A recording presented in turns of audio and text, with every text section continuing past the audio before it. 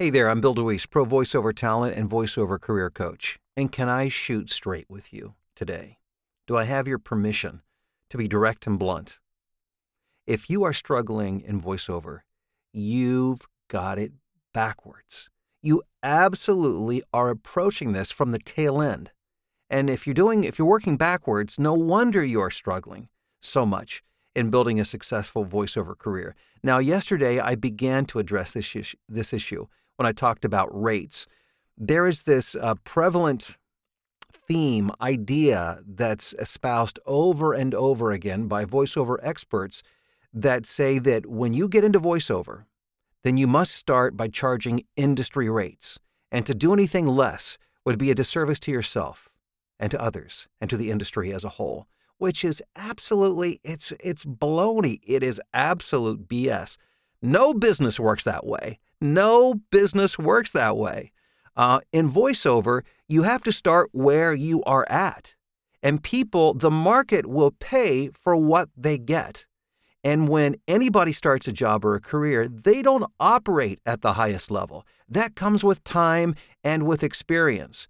And if you continually bang your head against the wall trying to get industry standard, whatever the heck that means, when you first start in voiceover, no wonder you're struggling. So and again, I talked about that yesterday. You can check the video and check all that out.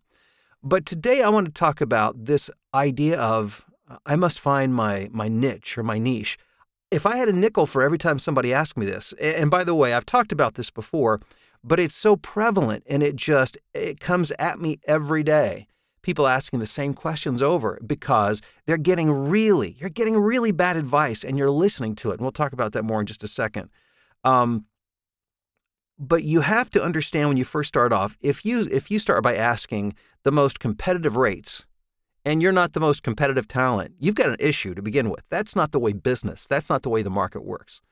Secondly, if you approach this by saying, okay, I've got to put myself into the genre, into the niche that I need to be in to be successful, you're approaching it backwards once again. Let me share with you a little bit of my experience. And by the way, I have an extensive background in marketing as a business marketing consultant, as a professor at a university level, graduate level, teaching marketing, as well as building my own, multi-six-figure voiceover business over the past several years. So this is something I know a little bit about. When you first start, if you start by saying, well, I want to specialize in fill in the blank. And by the way, that was my story. I was very interested in doing radio imaging. I was very interested in doing promos. I even had some interest in doing character work. And it may, that may resonate with you. That might be your story as well. But what I found was what I thought or the things I wanted to do were not necessarily the things I was best at. Now, over these past 14 years, I've done my fair share of radio imaging. I've done some promo work. I've even done character work on video games. But the vast majority of my work has been actually an area that I never even thought about when I got into voiceover. And it was because I marketed myself broadly. You must market yourself broadly when you begin in voiceover because you've got to get some good intel. You've got to get some feedback. And you have to allow the market to direct you and help you understand where your strengths are at. Today, while I do just about everything imaginable in voiceover, I would say probably close to half of the work that I do is in the healthcare industry, pharmaceutical companies. I do a lot of commercials for healthcare systems like Mayo Clinic, Henry Ford, Olathe Health System in Kansas City, and many others around the country. When I first started in voiceover, I had no idea. That was not my plan. That was not the niche I was going for. But it just so happened that over time, as I marketed myself broadly, which I knew to do, I was able to get feedback from clients. They began to hire me for the things they felt I was best suited for. Now, again, it doesn't exclude me from doing some other things I'm interested in. But if I was trying to make my living doing those things that I was dead set on doing early on, I would be struggling today because that was not necessarily where my talents, were to be found. But over time, I've discovered what they are. And I've opened myself up to that. And because of that, I've become very successful, beyond my wildest dreams in voiceover, because I listened to the marketplace. Which brings me to this point. Be very careful of the advice that you heed. Vet The people that you listen to, that you ask for help in coaching, and by the way, there's some good coaches out there, but there's a lot of really bad misinformation out there. Vet those sources of information carefully. Ask questions. The people who are offering you advice that you're paying for advice should very gladly share with you their success. And they should have a long track record of being successful at the highest level in the area that they are teaching and coaching. And if they are, that's great. That is advice worth listening to and advice worth paying for.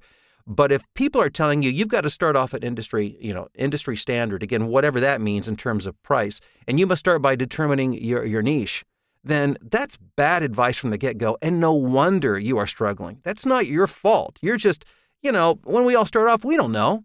We're all trying to get information, and we learn as we go. But I want to save you a little bit of heartache and hopefully time and cost as well. You're approaching it backwards, and that is why you're struggling. That's why you're not successful. It's not because you're not good enough. It's not because you don't have something to contribute. It's because you're approaching this wrong, and you are setting yourself up for success without even knowing it. That's why you're spinning your wheels. So thanks for checking out this video, and that's what I try to do on this YouTube channel, provide information to help you build a sustainable and profitable and lucrative voiceover business and career using sensible and tried and true business principles that have worked for businesses for hundreds of years, not just voiceover. Voiceover does not exist in a vacuum. Business is business.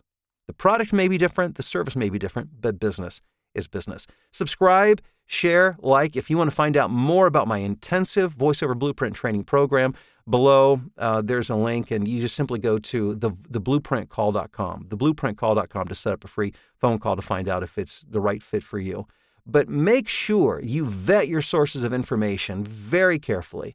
And if you're struggling, ask yourself, am I approaching this backwards? And get yourself on the right path.